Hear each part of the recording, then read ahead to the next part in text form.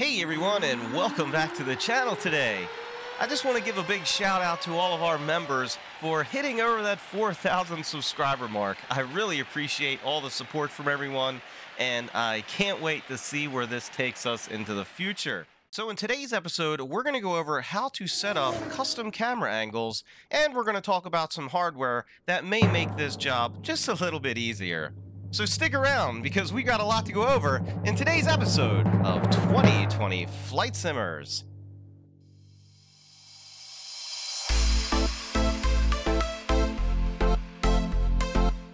Alright, so today we're going to be using the Junkers 52 to demonstrate how to set up your custom camera angles, and we're going to be going over some hardware that would make your life a little bit easier. But make sure to go down below and hit that subscribe button and tick that little bell. And if this video helps you out today, smash on that thumbs up button. Be sure to check out our new Facebook group. Link will be down in the description. So to get started with this, the first thing we're going to need is, of course, your keyboard. And the second piece of hardware that I highly recommend is going to be an Xbox controller. Now the purpose for this Xbox controller is so that we can move the camera around smoothly and not have any jitters or stutters in the camera. And for those of you who fly drones, this is going to make it way easier for you to operate your drone camera as well as setting up your cockpit views. Alright, so let's get started and jump into the controls menu. So we just need to hit the escape button and then go down to the controls options. You can pick one of these controllers up on Amazon. I think I only paid like $15 for it. I'll post a link down in the description if you'd like to see the one that I picked. Again, there's no affiliate link. I'm not getting paid for any of this, so if you already have a Xbox controller or something that can plug into your USB, then you're probably good to go. Oh, and by the way, if you guys have any questions while we're going through this, be sure to pop those down below in the comments section, and I'll get right back to you. Alright, so we just need to click on the dual action controller, and really I am just going to be using this for my cameras. So you can erase everything that is already pre-programmed into this, and we can start from scratch. Now we're going to be using this to control a drone camera as well as our cockpit cameras. So on the screen right now is how I set each of those up. Don't worry, we're going to go through each of these one by one. So I set this controller up in mode 2 for the US as if you were flying an RC drone. Now if you're in Europe, you might be using mode 1, and that might be a little bit different. Pictures of that will be on the screen so you can see what the difference is.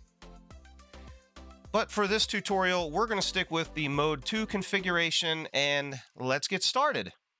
So we're going to start off with the left joystick here with the up and down movement of that joystick.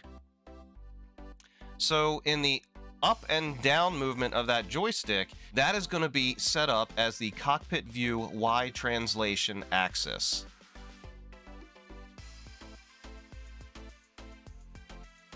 Open up all, and then while you're in the camera view, you can just type in axis here. So when you type in axis, you will have all the different options that are going to populate here for you, and you can just scroll down to the ones that we need. For the left joystick, left and right, we are now going to set that up as the cockpit view yaw axis. Now let's move over to the right-handed joystick.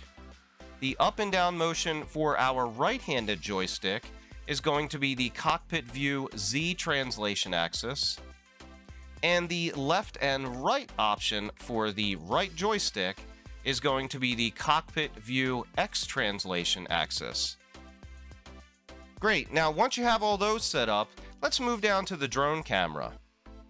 Now for the drone camera, I've got pretty much the same setup for the left and the right joysticks, but I have added a pitch up and pitch down. Now for the pitch up and the pitch down, I was using these buttons right on the back side here, and you can pick whatever one you want, and that's kind of handy when you're going to be using the drone camera, because when you want to get those really good shots, you want to be able to pitch that drone up and down. Okay, great. So now that everybody's got that taken care of, And again, this is going to make your life so much easier once we jump in the cockpit. So let's go ahead now and jump in the cockpit and see how this is all going to work. All right, so we're going to start out with our cockpit views first. And as you'll notice, if we push left or right on our right joystick here, it will always stay inside the cockpit. Now, it doesn't necessarily do that with every plane. Some of the other planes I've tested this on, it will jump outside the cockpit. So just keep that in mind. Again, to go forward and backwards now, you're going to be able to use your right stick to push forward and backward and switch around the cockpit view.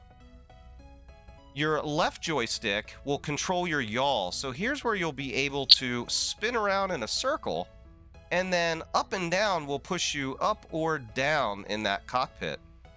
So that's going to make it really handy, especially if you need to get some controls that are way down here. It will really enable you to see them well. In this situation, we can use the mouse to help pitch us down. So now we can just right click on the mouse here and scroll up and down, and now we can adjust the pitch inside the cockpit with our mouse. Now that's why I did not set up the pitch on these two triggers for the cockpit, because you can use your mouse to pitch inside, but when you switch over to drone mode, you cannot use your mouse when you're in drone mode, which is why I then set these up for pitch in drone control. Alright, so now that we've taken a look at what the controls are going to do for us in the cockpit, let's talk about how to set up those custom camera angles. And then we're going to talk to you about how to map those custom camera angles to a stream deck, to a throttle quadrant, or to a yoke system. So stick around for that. You don't want to miss it. Alright, so the first thing that we want to do is to get in the position that you want to set your view up. So if we want to get a first officer view, we can hop over here to our first officer side and say we want to get a good view of the instruments over here. All we need to do is get the instruments in focus for what we want to look at, and then we're going to hop down here to the keyboard. So how we're going to set this up is we're going to hit the Control Alt and then whichever number you want to correspond with that camera view. So we're going to set this up as camera view number 1, so we're going to hit the Control Alt and number 1. Great. Now if we go back and reset our position in the cockpit and then come back to our keyboard here and hit Alt and 1, it will take us back to that camera angle that we had set up there. Now we can set up just a couple more here. We really want a good view of the center pedestal here. So we can come over to the center pedestal, get the view that we want, go down to our keyboard. Again, we're going to hit the Control Alt and we're going to make this number 2. So now if I reset our position and I hit Alt and 1, it will take us to our first position. If I hit Alt and 2, it will now take us to our second position that we have set up. Now I'm not going to go through how to set up a bunch of other ones because I think you get the point of how to do this. So now we're going to take a look at how to set up some camera views from a passenger's perspective. Now, if we're too high and we try to go forward, we kind of knock into the circuit breaker panel. But if we duck down, we can go right through the pathway, and now we are in the passenger compartment, which looks absolutely gorgeous, I might add. Wow. I just purchased this the other day, and I have not yet toured the back of this, and wow, this is really good. I mean, they put a lot of effort into this. Okay, so let's get back to the camera views. Let's set up this camera view right here. All right, again, we're going to jump back over to the keyboard. We're going to go down, we're going to hit the Control Alt, and we're going to set this up as number 3. So now if we reset our camera position back to our cockpit mode, and we go down to our keyboard, and Alt 3 is going to take us right back to our third camera position. Not to mention, if you wanted to set up a camera view to be able to see your gas or your fuel gauges, we can do that as well. Now, the other thing that you can do with this is go in and adjust the sensitivity of these. So if you wanted to do that, all you need to do is hit the escape and then go into your control options And then you just want to scroll over to the Logitech Dual Action. Highlight that, and then you can come over here to Sensitivity, give that a left click, and now you can adjust the sensitivity for each individual axis.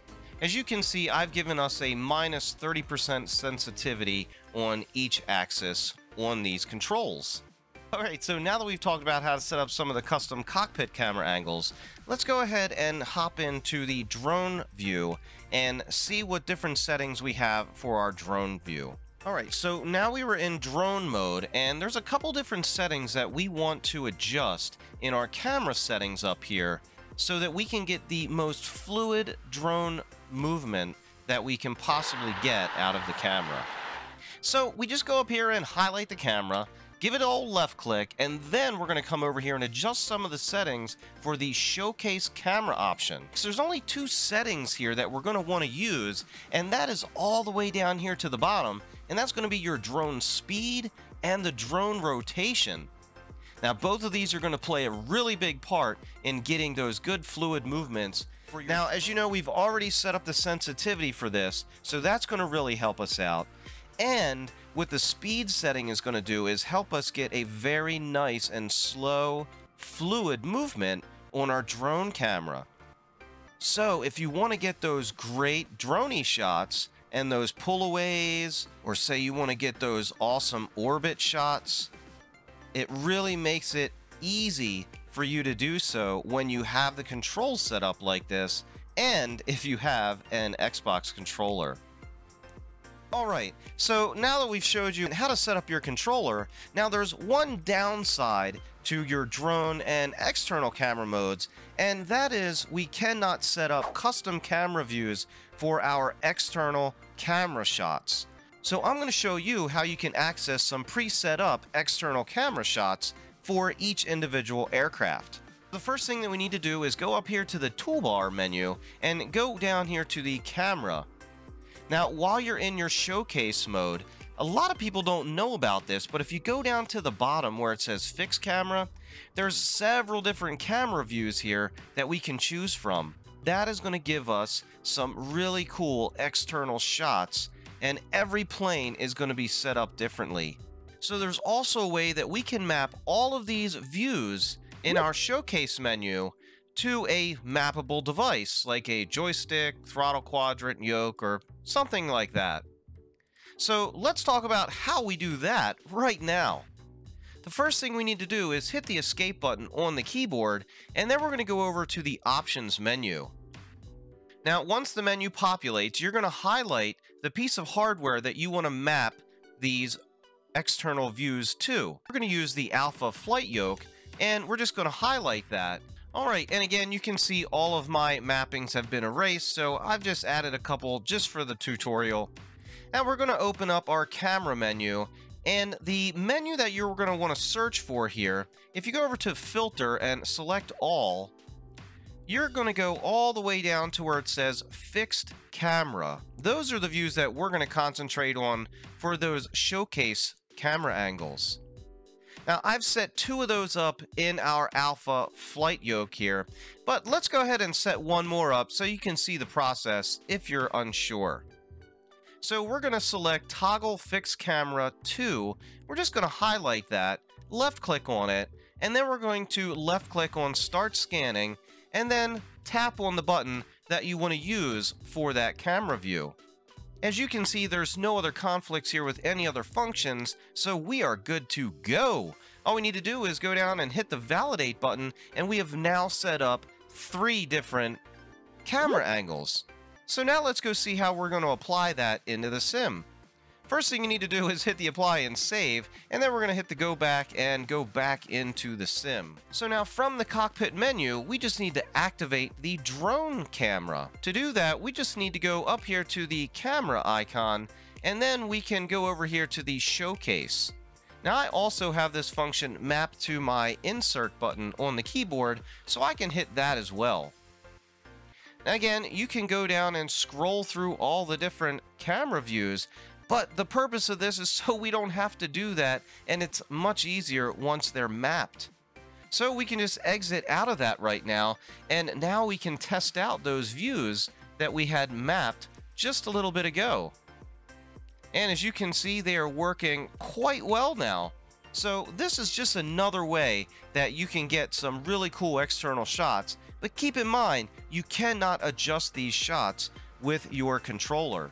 Okay, so now that we've gone over your drone camera and how to set up your custom camera views inside of the cockpit, now we're going to go over how do we map those to our throttle quadrant, yokes, or stream deck. Alright, so let's talk about that right now. So again, we're going to hit the escape button on our keyboard and go up to the controls option menu. Now once that loads up, you are going to highlight whatever control you want to use to map your custom camera angles to. Alright, so the first thing that we're going to do is we're going to head over here, and the filter, we are going to change that from assigned, and we're going to switch that to all. Now again, we're only really concerned with cameras, so we're just going to open the camera drop down, and we're more concerned with the cockpit camera menus for our custom camera angles, so we're going to hit the drop down for that as well. Next, all we need to do is to come down and look for the Load Custom Camera. Now, once you get to the Load Custom Camera, this is where we set up those custom views. We're going to left-click on that, and then we can go up here to where it says Start Scanning. We're going to left-click on that, and on your yoke, throttle, or any other piece of hardware that you're going to be using the map to, you're going to press the button that you want to map it to. Now once you press that button, it's going to populate here. As you can see, this button has already been used somewhere in one of the settings here. For me, it really doesn't matter because I'm just using this for demonstration purposes, but if you do have a confliction here, you want to make sure that you take care of that. Next, you want to hit the validate button, and when you do, it is now going to save that file for you. When you go back to the cockpit, now all you have to do is tap on the button in which you mapped it to, and it will take you right to that camera view. Now for this demonstration, we're just going to stick with the keyboard, so I'm just going to hit the Alt and the number 1, and again that takes us right to our mapped camera view. Great, so I think that's just about going to wrap us up for today. Again, if anybody has any questions, please drop those down below in the comments section, and I will get right back to you as soon as possible. If you haven't done so already, make sure to go down below and hit that subscribe and tick that little bell. Make sure to check us out over on our new Facebook group. Links will also be in the description. If you liked the video, smash on that thumbs up button. It really helps us get found by viewers like yourselves.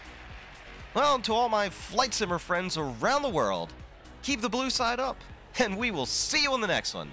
Thanks for watching, everybody.